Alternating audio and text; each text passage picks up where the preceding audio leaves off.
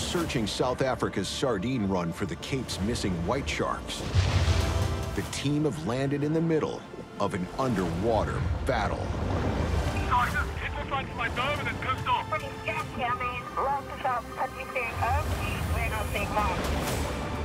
As the spinner sharks charge in, they scatter the sardines.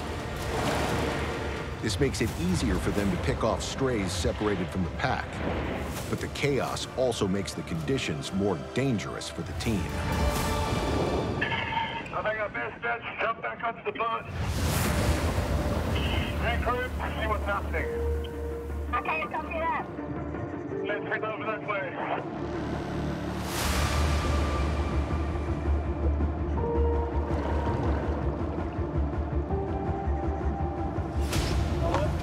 Amazing.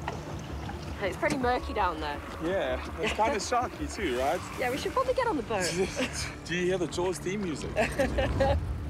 Using the paragliders as scouts and Alison's hydrophone, the team continues searching the sardine run for the next 5 days. And while there's multiple reports of white sharks in the area, none of the sightings match Alison's database. In the 5 days that we've been filming here, almost every day we've had a reported white shark sighting. During the dive, we had a massive amount of food in the water, a massive amount of sharks with very poor visibility. And then just as quickly as the sardines arrived, disappeared. And since then, the white sharks have pushed off. The sightings in both Umkomaas and the Cape have led the team to a dead end. But then, a few days later, they get incredible news. We just got a ping from Bear. We can't believe the direction he's headed now. He's on his way back to Mossel Bay. The signal from Bear the shark has come back online, and it looks like he's bringing the team full circle. With the expedition nearing its end, the team doubles down on Mossel Bay, and they're trying new strategies. Andy will focus on deploying an underwater surveillance system. All right. While Alison is searching the bay using her hydrophone.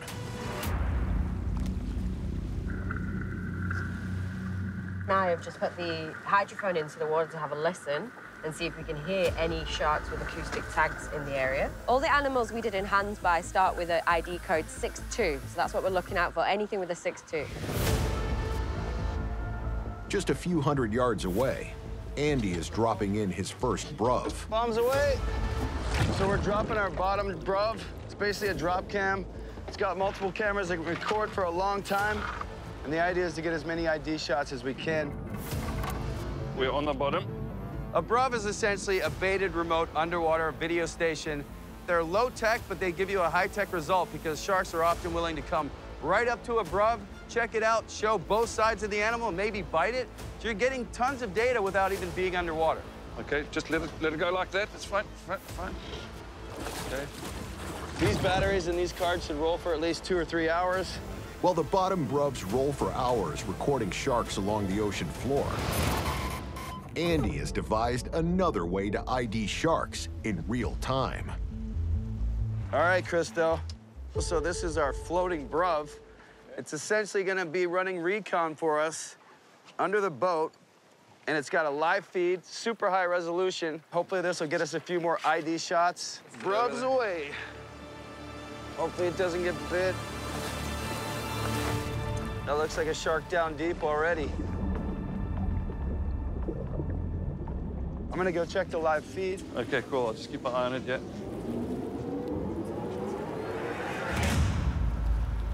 It's looking good. Whoa, we got a shark! It's got like some blue marking on it. All right, he's coming again. All right, he's turned off. He's coming in from the left. Oh, it's a different shark. No, two sharks. Oh, this is perfect. All right, looks like we got another one coming in. Oh, it's a big male. Oh, this shark is huge, man. Wow, this is incredible, man. Sharks like this size are not normal here. This is a massive male.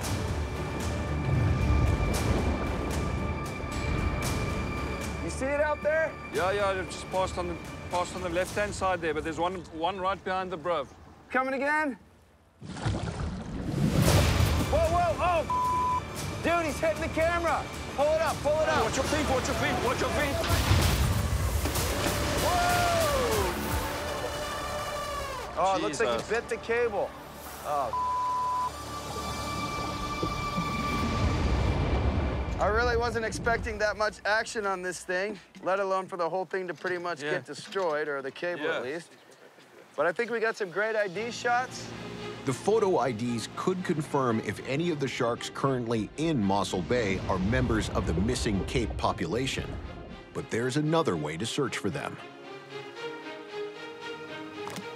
So the hydrophone's in the water. If there's a white shark in this area from hands by, we'll get a number on the screen and we'll start to hear a series of pings.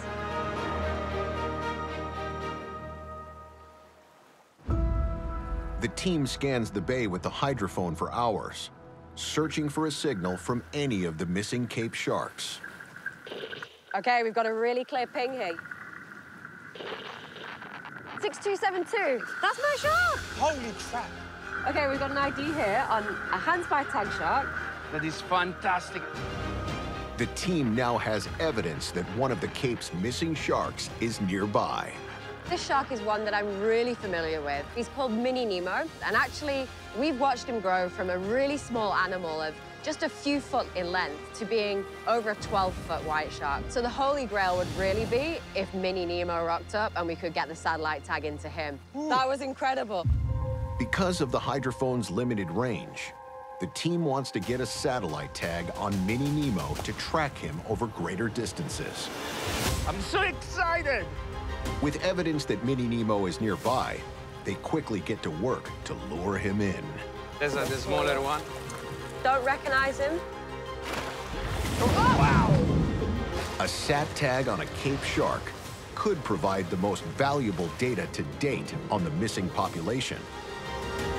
No, it's not that It's one. another one. Orange on its nose. But instead of drawing in Mini Nemo, the bait attracts Mossel Bay's aggressive juveniles. That's not him. Watch out. Oh! Whoa, whoa, whoa, whoa, whoa. Wow. What was he going for? Where's Max? Max? Where's Max?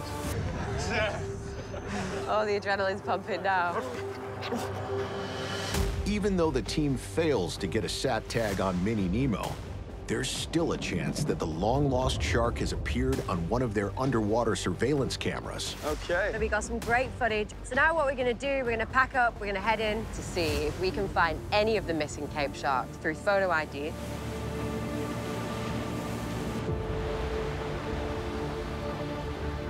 So here we have all the photo IDs of every single shark we saw on this expedition. Look at the fin IDs and see if we can recognize any either from above water or below. After comparing every shark they encountered against Alison's database, they make an incredible discovery. What's that? Is that a tag? That is an acoustic tag, and that is one of mine. Handspy? That's a handspy shark. Oh, wow. Although not Mini Nemo, this tagged female is even further confirmation that some sharks from the Cape have come to Mossel Bay. Look at that. You can see it. It's Rosie. That's amazing. I mean, we first saw her in Handspy in 2014. She's now a very large female. Wow. Perfect. That's really excellent. cool, hey? What this does is it actually gives me some hope.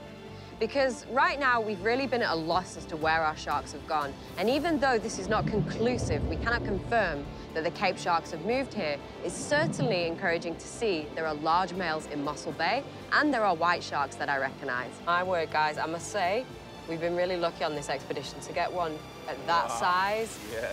Look at him. Largest white shark I've ever seen in Mossel Bay. Certainly our record-size satellite tags for Mossel Bay and possibly South Africa as well. That's incredible.